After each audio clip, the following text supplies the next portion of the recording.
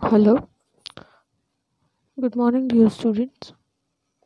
Today we are starting with the third chapter of supplementary textbook, that is Ishwaran the Storyteller. It is an interesting story, so let us just start with the chapter.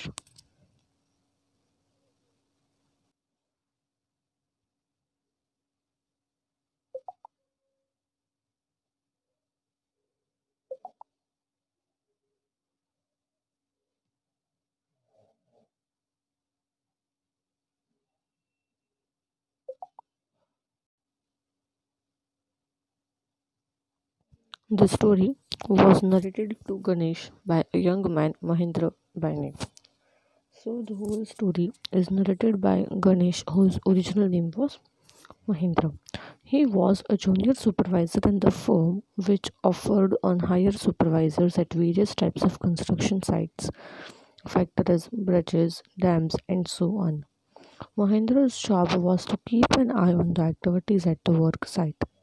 He had to keep moving from place to place every now and then, as ordered by his head office, from a coal mining area to a railway bridge construction site, from where thereafter a few months to a chemical plant which was upcoming somewhere.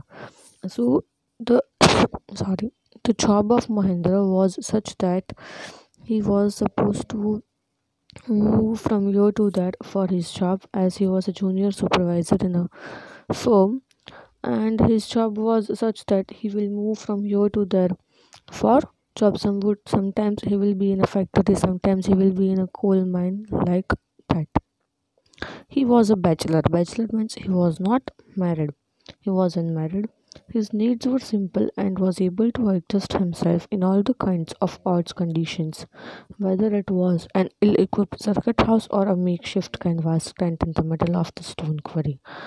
So, the needs of Ganesh were very much simple, and that is Mahendra was very much simple, and he will adjust himself in any kind of the situation. Either he will get a luxurious circuit house, then also he would adjust over there, and if he would get a tent or a canvas type area, then also he would adjust everything. But one asset he had was his cook, Ishwaran. But he was having one person with him who was very much trustable, and the name of that person was Ishwaran. The cook was quite attached to Mahendra and followed him uncomplainingly wherever he was posted. So Ishwaran is the name of the cook over here, the cook of Mahendra. And what he used to do, he used to follow Mahendra wherever he was posted, because he was a bachelor. So it is very much obvious that how he would manage all the things, how he would manage about his lunch, breakfast, and dinner.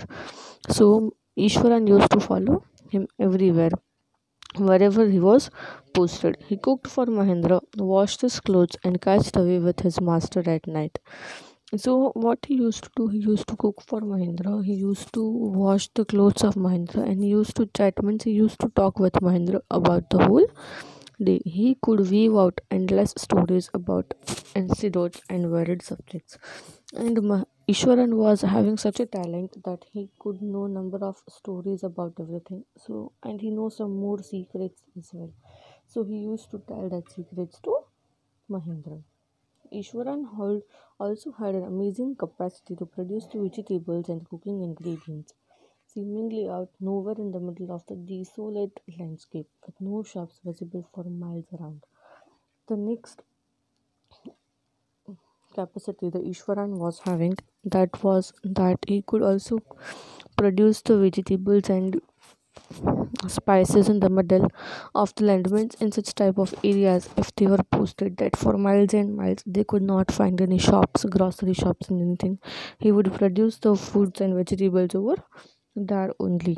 He could miraculously conjure up the most delicious dishes made with fresh vegetables within an hour of arriving the zinc sheet shelter with the new workplace. So after arriving the house, he would produce the delicious dishes for Mahendra. work after breakfast, carrying some prepared food with him. And he would work after the breakfast, Mahendra, and Ishwaran would also hand him some food for after breakfast as well. Meanwhile, Ishwaran would tidy up the shed, wash up the clothes, and even leisurely bath, pouring several buckets of water over his head, muttering a prayer all the while. It would be lunchtime by then. After eating, he would read for a while before dozing off. The book was usually some popular Tamil thriller running to hundreds of pages. Its imaginative descriptions and narrative flourishes would hold Ishwaran enthralled. So, after the Mahendra left for his job, what Ishwaran used to do, he used to take a bath, he used to prepare lunch, he used to take the lunch, and before going to the sleep, he would read the book. And the book was a Tamil book, and in that book, number of Tamil thrillers with number of secrets were mentioned. His own descriptions were greatly influenced by the Tamil authors that he read. When he was narrating even the smallest of incident, he would try to work in suspense for a surprise ending into the account.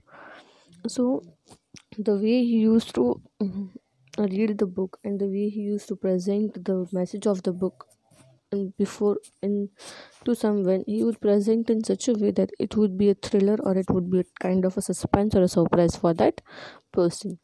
For example, instead of saying that he had come across an uprooted tree on the highway, he would say with eyebrows suitably arched and hands held out in a dramatic gesture, the road was deserted and I was all alone. So instead of saying directly that they were passing the highway, he would say physically that how the person would pass the highway by catching each other's hand, and if someone is coming from the wrong side in a very high speed, what would be the reactions of their eyebrows and everything. The road was deserted. That looked like an enormous bushy beast lying on and go back. But as I came closer, I saw that it was a fallen tree. With its dry branches spread out, Mahendra would stretch himself back in the canvas chair and listen to the Ishwaran's tale uncritically. So he used to say everything in such a way, and at last Mahendra would stretch himself back in the canvas. The place I come from is a famous for timber, Ishwaran would begin. There is a richly wooded forest all around. The logs are hauled on the lorries by elephants. They are huge, well fed beasts when they turn wild. Even the most experienced Mahaut is not able to control them. So the example of elephant is given that once the elephant was there, and if he has lost his patience, it would be very much tough for the Mahaut to control that elephant. After this sorry prologue, Ishwaran would launch into an elaborate anecdote involving an elephant. One day a tusker escaped from the timber yard and began to roam out, stamping on the bushes, tearing up wild creepers and breaking branches at will. You know, sir, how an elephant behaves when it goes mad. Ishwaran would go so caught up by the excitement of his own story that he would get up from the floor and jump about, stamping his feet in illusion of the mad elephant. So, whenever he is expressing his feelings about the Tamil book, he would express in such a way that actually he is facing that problem or actually he is about to do that thing. So, the reactions were real. The elephant reached the outskirts of the town, and the example is given that once the elephant was has came out from the jungle and how the elephant roamed in the city. Breaking the fences about down the matchsticks, he would continue. It came into the main road and smashed the small selling fruits, mud pots, and clothes. People ran helter skelter in panic. The elephant now entered into the school ground where the children were playing, breaking through the brick wall. All the boys ran into the classrooms and shut the doors tight. The beast grunted and wandered about, pulling all the football goals, posting, tearing down the volleyball net, kicking the flattering, and dumping a cap of water at them, uprooting the shrubs. Meanwhile, all the teachers had climbed up to the terrace of the school building. From there, they were helplessly watched the depredations of the elephant. They were not sold because below on the ground. The streets were empty, and as if the inhabitant of the entire town had suddenly disappeared. So once the elephant entered into the city, He just smashed out all the small towns, small shops of fruit sellers and everything. And once he entered into the school, breaking the brick wall as well. And when he entered into the school, the teachers and the students ran away. And the teachers saw the elephant from the top of the terrace. I was studying in a junior class at that time and was watching the whole drama from the rooftop. I don't know what came over me suddenly. I grabbed a cane from the hands of one of the teachers and ran down the stairs into the open. The elephant grunted and menacingly swung a branch of a tree which led it to its trunk. It stamped its foot, kicking up a lot of mud and dust. It looked frightening, but I moved slowly towards it, stick in hand. People were watching the scene, hypnotized from nearby housetops. The elephant looked at me red-eyed, ready to rush towards me. It lifted its trunk and trumped loudly. At that moment, I moved forward, mustering all my force. Right. So the Ishwaran was also in the same school. So what did he do? He took a stick from the hand of the teacher and he was observing it from the rooftop. He just ran down, and whenever he ran downwards, the everyone was seeing to him that what he will do. Its third turned on the quick. The beast looked stunned for a moment, then it shivered from head to foot and collapsed. At this point, Ishwaran would leave the story unfinished and get up mumbling. I will be back after lighting the gas and warming up the dinner. Mahendra, who had been listening with rapt attention, would be left hanging. When he returned, Ishwaran would not pick up the thread of the story right away. Mahendra would have to remind him that the conclusion was pending. While a veterinary doctor was summoned to revive the animal, the Ishwaran would struck casually. 2 days later, it was led away by its mahout in the jungle. But whenever the time came to tell the real story of, or the suspense of the story, what he would do, he would keep the story over there hanging and he will tell to Mahendra that we will continue after the dinner. But when they returned after the dinner, he would forget about that thing. So Mahendra has to remind to him. And afterwards, the veterinary doctor was called over there, and the elephant was led out in the jungle after 2 days. Well, how did you manage to do, Ishwaran? How did you bring down the beast? It was something to do with the Japanese art, I think, sir. Karate or Jutsu, as I called. I had read about it somewhere that temporarily paralyzes the nervous system, you see. So he had already seen somewhere or learned somewhere that how to control the elephant. What he did, he just did the stick he was having. He just hit that stick on the nail of the elephant. Not a day passed without Ishwaran recounting some story packed with adventure, horror, and suspense. Whether the story was credible or not, Mahendra enjoyed listening to it because of the inimitable way in which he was told. Ishwaran seemed to more than make up for the absence in the TV and the Mahendra's living quarters.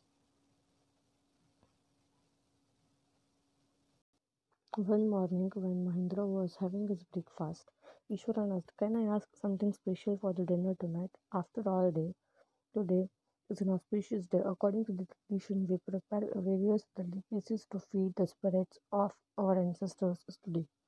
That night, Mahendra enjoyed the most delicious dinner and complimented Ishwaran for its culinary skill.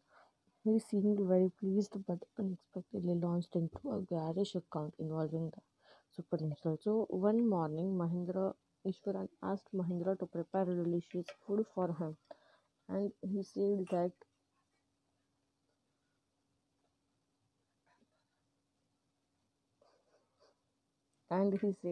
they are supposed to prepare delicious food today. And that day, he gave a delicious food to Mahendra. Thank you.